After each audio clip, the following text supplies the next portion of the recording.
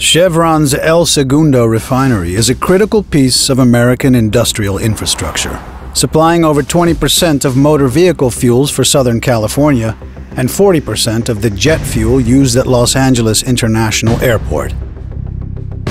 When 6 of the refinery's coke drums were near the end of their life cycle, it faced 2 major challenges. The transport of the new drums could not disturb the local population of Los Angeles, and the existing drums had to be replaced with minimal downtime, all without any compromise on safety. So, Chevron contracted Mammoet. At the port of Los Angeles, we took delivery of the 6 massive new coke drums that had been shipped across the Atlantic from Spain.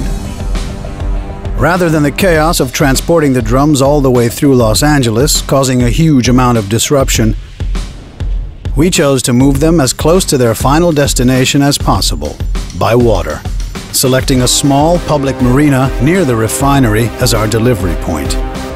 The marina had no equipment to handle heavy cargo, so we installed a temporary facility that allowed the drums to be safely offloaded and maneuvered to a nearby staging area. For the final 5-kilometer trip to El Segundo, the original approach involved moving 1 drum per week. But Mammoet worked with Chevron and the California Permitting Authority to enable a safe transport of 2 drums at the same time, using a second set of tailor-made dollies, which reduced the overall transport schedule by 50%. To further enhance safety and ease the transport, we temporarily removed 57 streetlights, 17 traffic lights, and an assortment of cables and power lines, ensuring no resident was ever disconnected from the grid. We planned the trip at 15-minute intervals and controlled every detail of the entire operation. Until, after a 3-week incident-free operation, all drums were securely delivered for storage at the main facility.